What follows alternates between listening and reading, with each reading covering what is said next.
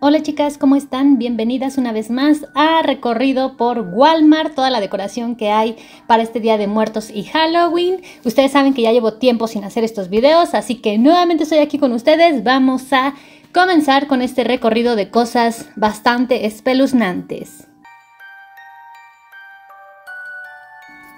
Y bueno, vamos a comenzar por el, digamos que anaquel que está como que en el fondo, ya saben, el principal, en donde encontramos estas lucecitas.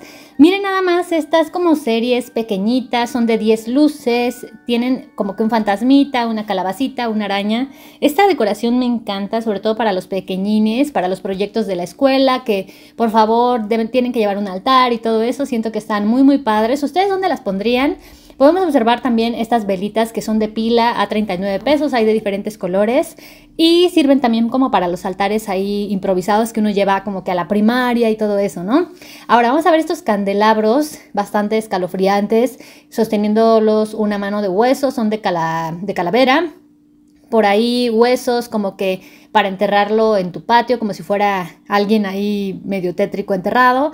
Vemos esta esfera que es como para los hechizos, con unas manos de bruja, entonces está muy bonita, siento que esa puede ser una buena decoración. Y por aquí vemos a esa muñeca que se está haciendo como que viral ahí en TikTok, en donde es una muñequita o un niñito en su caballito y que es muy de miedo. También podemos ver estas como lamparitas que van en el pasto y que se cargan con la luz solar. Por ahí teléfonos. Cuando yo estaba grabando este video, estos teléfonos estaban sonando, entonces creo que tenían sensor. Y bueno, podemos ver este jack. La verdad es que yo tengo desde hace tiempo ganas de hacerme un jack gigante y creo que ya se me va a dar, así que esta podría ser bien la cabeza de mi jack gigante. No sé si yo hacerlo, si comprar como que las partes. Vean, ahí está como que lo que puedo hacer quizá también sea la cabeza y comprar el disfraz y ya tener mi jack de verdad humano. Ahí podemos ver ese jarrón para el agua. Y vean estos vasos que son como en forma de foco. A mí me gustan, ya tiene años que los he visto, pero nunca me he comprado uno porque son de vidrio. Entonces, ustedes saben que yo colecciono vasos, pero no sé. Vamos a ver, algo que también me gusta para adornar la casa son esos como pociones de brujas, así como mágicas. Y yo tengo creo que 3 o 4, entonces ahí están. Miren, esos capacillos que son como para hacer cupcakes. Yo voy a hacer unos para una fiesta que tengo programada. Espero que sí se cumpla, que pueda hacerlos. Y yo me llevé esos negritos porque voy a hacer varios.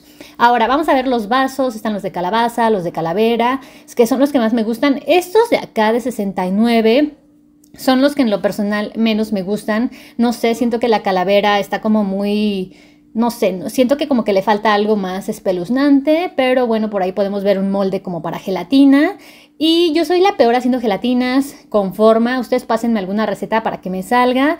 Y menos utilizando grenetina así sola, de verdad que no me salen. Vamos a ver este que es como un palomero, así para invitar a todos tus amigos a ver una película de terror. Está bastante padre. Y esta que quiero que vean hincapié en el precio, 1,199. Sí se me hace algo elevada, la verdad. O sea, muy elevada para lo que es, que son solamente esferas con un alambre y 4... calaveras. Siento que bien lo podría recrear cualquier persona por un precio más económico.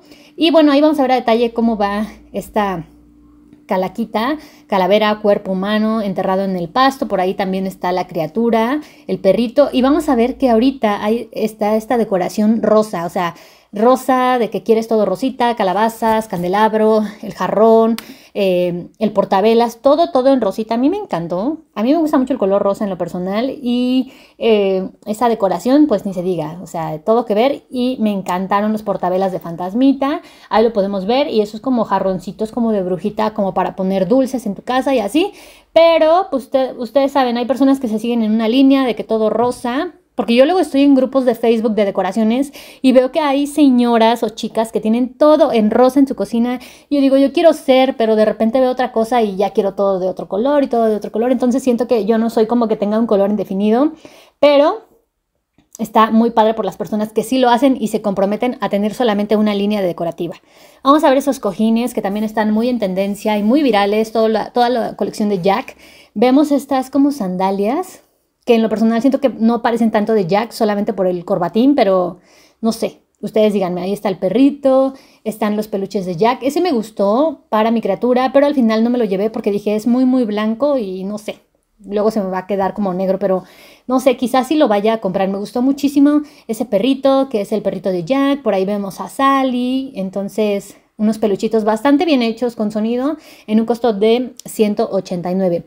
Vamos a ver estas decoraciones que son luces como para la pared, en forma de gato, en forma de calavera. Por ahí vemos todos los vasos de forma de calavera, de cráneo, rojo, azul. Ahí vemos infraganti, otro vaso como de niños.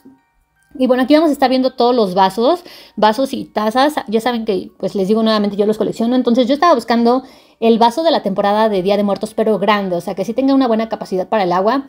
Porque, pues ya saben que a mí no me gusta estarme sirviendo a cada rato, pero no sé, eso es personal. Pero siento que hay vasos padres como para salir y que te quieres llevar tu bebida que te estabas tomando en tu casa, pues te la llevas y son vasos bastante bonitos. Estos de Mickey, como para, no sé, un cafecito frío. Las tazas, no inventen, estaban súper bonitas. Pero igual, les repito, ahorita yo como que no tengo espacio en casa y ya no tengo por qué meter más tazas. Entonces vamos a ver esto. Miren, esto es como que la colección calabaza. Decoraciones muy bonitas por si te quieres ir en la línea de calabaza, como para tus accesorios de calabaza. Árboles muy fantasmales.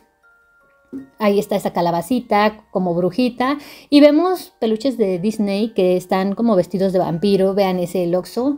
Y por ahí el Sullivan. Entonces, muy, muy bonitos y también en un costo de 189. Vamos a ver la decoración otoñal que queda en Walmart. Como tipo platito o como centro de mesa, no sé. Una decoración que yo tengo en casa, guardada, porque pues ahorita no la he puesto, la verdad, por cuestiones de mudanza. Es todo lo que tiene que ver con espantapájaros, muy otoñal, no sé, como que me gusta. Les voy a enseñar esas calabazas, yo tengo dos, me gustan mucho, están en un costo de 49. Y estas son como para la puerta, que es como una espantapájaros, pero niña, con sus trencitas. Entonces, ustedes díganme, ¿son más team todo espantapájaros, más team todo calabaza o más team todo revuelto? ¿Cómo les gusta decorar su casa?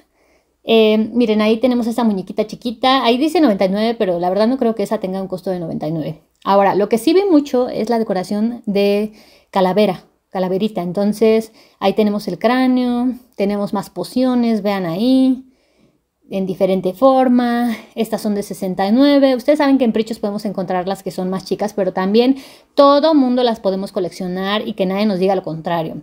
Vamos a pasar este cojín de Jack, que es el que más me gustó. Es redondito, súper suavecito, se ve que está muy cómodo, es como para la sala. Y por ahí finalmente vamos a ver estas decoraciones que puedes tener en tu patio, en la entrada de tu casa, arriba de tu puerta, no sé, en tu cuarto, donde las quieras poner, pero la verdad es que son bastante largas, son como manos, como que el cráneo, como que la calavera y con una túnica así grande que sí le da como bastante presentación y por ahí podemos ver un costal de momia como en sentido inverso. Y bueno, me despido de ustedes, espero que les haya gustado este recorrido por Walmart. Vemos todo lo escalofriante y lo más top en decoración. Coméntame cómo te gusta decorar tu casita y cuál fue el producto que más te gustó. Nos vemos en el siguiente video. Bye, yo soy Eli Cube y suscríbete a mi canal.